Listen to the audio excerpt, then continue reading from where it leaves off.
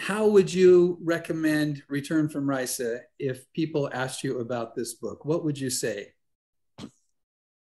You know, I think that, it's a lot of people, they don't, I mean, reading A Remnant Shall Return isn't an easy read for a lot of people. I mean, it's just like, why haven't a lot of people studied Isaiah? It's not an easy read.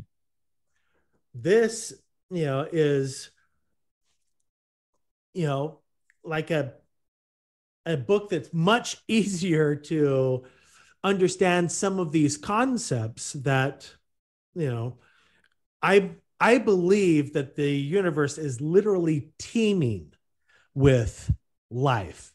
And I believe that the earth is a hotspot. I mean, there was a recent Senate intelligence report where they're demanding that the Pentagon explain why there are such an exponential increase of transmedia crafts entering our, from space into Earth's atmosphere and from our atmosphere into the oceans.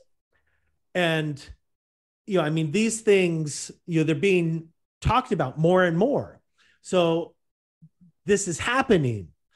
And the Return from Rysa is based off of, it's a parable, but like you said, Phill, it's based off of these people's experiences, or at least many of those, stories are based off of people's experiences that they've seen. And so it's a tool to get people that would never read, Isaiah, to conceptualize some of these things and maybe get interested in saying, holy cow, could something like this be real?